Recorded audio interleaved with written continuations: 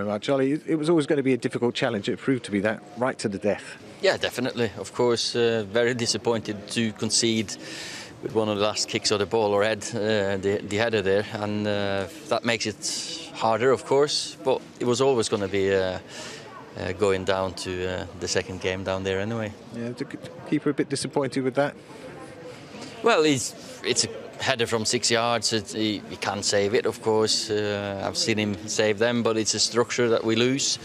We drop too deep, and we get blocked off, and Kjaer makes a good run and gets the header on it. We should have attacked the ball with the men we've had there. You said before the kick-off that the performance against City set the standard and you wanted to get there. Did you feel you were a long way from that today? Yeah, we were a long way. Of course, possession-wise, 50-50.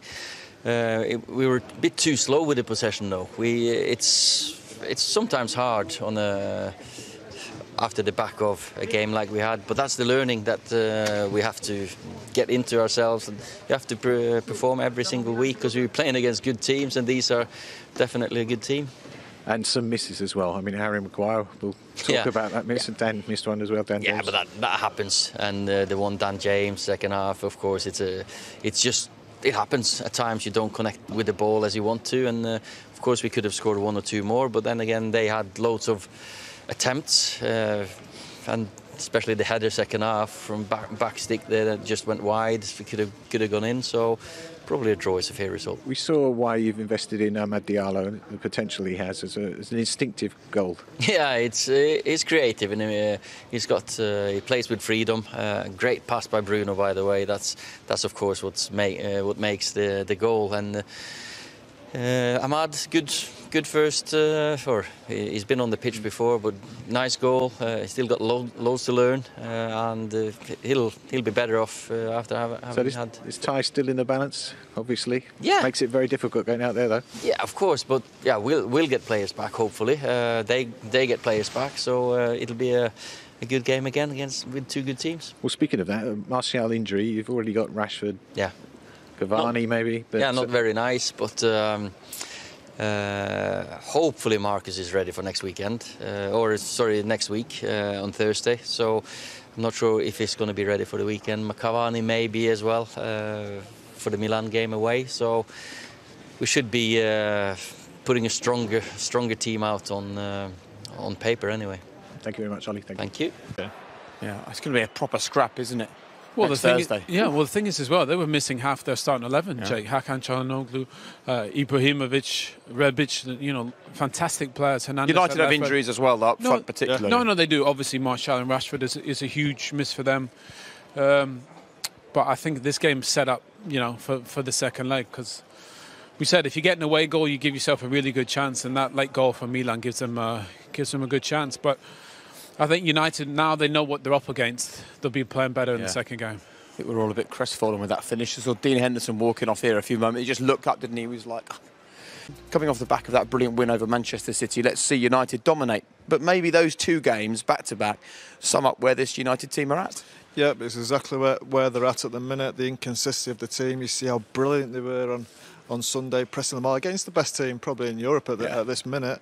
So it gives you optimism then coming into a game against not a bad AC Milan team, but not an AC Milan team you'd expect. A young AC Milan team that are better than maybe you thought. Tonight, yeah, I think so. They definitely surprised me. I thought they were really good. As I say, good young players. Kessie was excellent. They got a little bit of experience in there as well, don't forget. I know the keeper's very young, but he's been around a long time. He's a really good keeper. The centre half has been around quite a bit.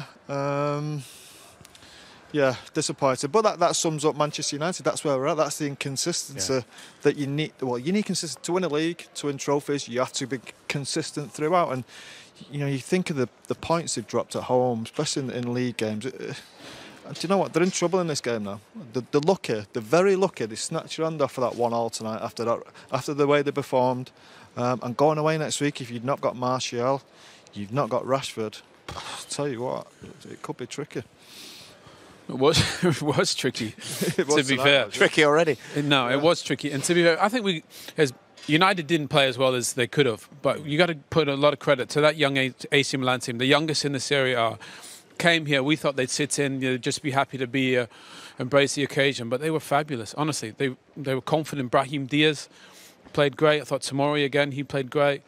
All the players, you know, they were really brave in possession. That's a well-coached young team, and they played with real courage today, and you've got to commend them for that.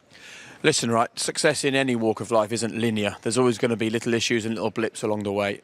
When Dean Henderson got the opportunity in the Manchester United first team with David De Gea off celebrating a new baby, there was always likely to be a blip or a moment. And now this becomes about his reaction, doesn't it? Yeah, look, every goalkeeper's made mistakes. And I think for Dean, you only really know the players until you really make a mistake. And he'll know, if he probably stands up. I'm not a goalkeeper, I don't understand technique, but I think if he just stands still, he catches it. Maybe he gets put off by somebody in front of him, or as Scholes said, maybe he just tries to push it over. But I think he'll realise he's confident, he's smart. He'll realise that's a save he needs to make if he's going to be in goal at Manchester United. The trouble is with that, it's when the mistake comes in his career, really. No, not his career, but in this chance he's been given in the team. It's come in his third game. I think it's his second game. It's early. Now he has to respond to that. He had a great chance now of 5 weeks, doing really well, and making the manager pick him every week and telling David, look, I'm sorry, there's no way I can leave this boy out. Now that just gives a little opening again for David. Yeah, and I think they did the right thing, bringing Dean Henderson back and just seeing where he's at. I think he's done up to this point, he's been perfect. That's the first mistake that he's made, and I think Ollie's going to support him. He's going to realise that he made a mistake. Dean's going to know that he made a mistake, and look, that happens. That position is very unforgiving. We've seen it in the past, but I don't think it's something that's going to hurt him. I think he'll bounce back. But that's why you're at the top. We keep speaking about Haaland and Mbappe and Ronaldo and Messi. The reason is the consistency over a long period. David De Gea has done it for a very long period. Okay, he's made his mistakes, but he's had some fabulous moments as well. And I think for Dean, he doesn't have that credit in the bank like David does. And that only comes with the experience. But it's a learning curve for him today. How would that have worked in the dressing rooms that you played in? What happens there? Would you have left the goalkeeper to his own devices after that, go over, have a conversation? No, you support him, don't you, Scholes? Yeah, well, look, it depends on the experience of the goalkeeper, I suppose. Yeah. If it's David, you'd probably just leave him alone. Yeah. If it's one of your experienced keepers, leave him alone. Let him get on with it. He'll know how to recover. He'll know how to get over it. With Henderson, it might be a little bit different. Just walk over, just say, "Don't worry about it. We go again next time." Maybe give him a little bit of encouragement because he will be down. I think he'll be gutted about it. It's not a glaring mistake. It's not gone through his legs or anything. It's a mistake, but not such an obvious one. It's the magnitude of the game and the moment in the match, though, isn't it? That's the. It's the moment in the match, and for goalkeepers especially, concentration is a big thing. For that full 93, 94 minutes, whatever it is, and that's what we've seen. 93rd minute, is it? It's a mistake, and you can't just blame that for tonight putting United in trouble. That mistake, United were second best all night. Yeah, AC Milan were very good. They scored a really good goal that was disallowed, and they fully deserved the victory. So, as I say, he's made a mistake. United could be in trouble for the second leg. We know that, but they've got away with one tonight still. I still think they're lucky to come away with just a 1-1 draw. Well, they're going to have to go away from home and score a goal. There's no doubt about that. Let's talk about the goal they scored this evening. It was a moment of beautiful improvisation, really, wasn't it? Yeah, fabulous to see a young player come on and have such an impact in the game. He's confident on the ball, and Bruno Fernandes. I mean, this is what Bruno does great. Just finds a little pocket of space that Scholes are used to. That is an amazing run for a young kid. That doesn't look like there's a ton of space in there. Gets him behind Tomori. The execution of that just shows you, doesn't matter how tight it is, a good pass and a good run beats any defence, and that is a fabulous moment for the young man. I thought you had some really good moments, and that is a brilliant header. As he makes the run, there's no plan to do that when he starts the run, is that? That's just him reacting to the ball that comes into the box, right? There's no plan for him to head for the way he heads the ball behind. No, you have to obviously adjust to where the ball's coming to him, and that was the best he could have done with that ball. I said Fernandes in them spaces, he will look for that run. Great run from Diallo, and look, if it comes to his chest, he'll try and chest it down, but he's had to improvise there. It's not something you see a lot, and that back header was brilliant. And some decent names there, young goal scorers in Europe for Man United. Some of the best company he could ever be in. So nice to see him come on and have such an impact in a really big moment. Confident boy as well, you know. So to get a goal, I think, is going to be huge for him. We'll hear from Ole Gunnar Solskjaer soon. What's the mindset then for United in this second leg? Just be the same. United are brilliant away from home. We've seen that. We've seen the record they've got. They will be allowed more space, I think, over there. I think the key is having forwards fit. You know, if it's Greenwood, James, and Diallo, I'd be slightly concerned that they're not going to go there and be free scoring like they were against Sociedad. I think they need them players fit. What was wrong with Martial tonight, I'm not too sure. We didn't really see anything happen. He limped off. We saw him limping off. Is he going to be ready for next week? Rashford, I think Rashford will be okay. From what it looked like on Sunday, it looked like a slight ankle tweak. I think Ollie's just been a little bit cautious with him tonight. Get him ready for Sunday, and also for next week. And there's Cavani as well. You just worry about the experience going to Milan. If them front three, if you start with the front three that finished tonight, have they got the experience to go over there and the quality to score goals? Only 2 shots on target for United this evening. We can see some of the chances they created now. Yeah, I mean, look, the team that was creating chances really was AC Milan. This was the first one from Harry Maguire. Just a miss. You know, whether he gets put off by the post, he thinks he's going to collide into it.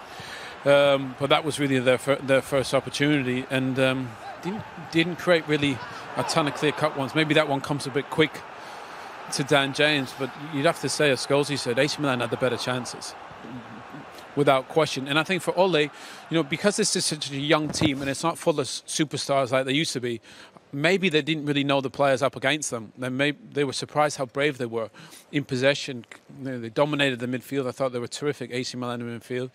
And I think going into the second leg now, they'll have a much clearer picture of who they're up against, and they'll have to step it up a couple gears. Yeah, maybe in some ways that's a good thing. They'll go into the next game. I mean, they had 15 attempts this evening, Milan. If the Manchester United players did underestimate them tonight, they certainly won't do in 7 days' time. No, they won't. The warning signs were there for him right from the off, really. They started brilliant. It was almost... Milan almost started this game as like United started against Manchester City. Really aggressive, really positive. Did everything to try and score goals, threw men forward, and United just weren't ready for it. They just weren't at the races at all tonight. They were totally outplayed in nearly every area of the pitch. And like you say, next week they've had that warning sign. They cannot come into that game next week complacent. I think they came in slightly complacent tonight. If that happens again it can't happen again. No, they'll be out if it. They'll be out again. I think they've had a real shock tonight, and that hopefully that'll lift them into a bit of life for next week. What about Milan in a few days' time? You expect them to be the total opposite to Man United and think, hold on a minute, this game's there for the taking. How do you approach a game in the second leg when you've got the away goal? Well, I think they struggle to play much better than that. Yeah. And think about some of the important players they're missing, Rebic and Ibrahimovic and Çalhanoğlu. Really, they're the experienced players. That front three, the average age was 21 years old. The middle of the park, they were fantastic. Come back in there. So does the manager change it? What we saw today was a well-coached team that are brave. On the ball, they pressed. They played a high line at the back. So if they play like that, I think they'll, especially with the away goal, they'll believe they can go through. But I think, as Scholesy said, United are brilliant away from home. Yeah. And I expect them to get the job done. So do you remain confident? I mean, their record at the San Siro is not great. But when you look at it this evening, are you still confident we'll be covering Manchester United in a European quarter-final this season? I think if they have the 3 best forwards fit, then yes. I think them forwards away from home are that good that I'd expect them to go through, yeah. What do you think? Yeah, they need to. They need to. It's important that they win a trophy. They're one of the best teams left in this competition. Look, they learned something tonight against a really good young AC Milan team, and they need to be better in the second leg. Knockout competition, you need to find a way. And I think Ole Gunnar, so far in these big moments when he's needed something, he's found something. And if they get a performance like they did against City, then they're going through. He's probably learned a lot as well, and we'll hope to hear from Ollie shortly. Normally he comes out quite quickly. In fact, I can see him emerging down below us right now. He'll be making his way over to Des Kelly in just a second. The frustration for him is that some weeks they're great, other weeks they're not. He has to try and solve this problem, doesn't he? Inconsistency. He does, yeah. Look, that's been the problem all year. As much as he's doing on the training pitch, sometimes it's just about attitude. I think he knows the quality's there. We've seen the qualities there. He has to try and get the best out of his players and make sure their attitude's right to go into these type of games.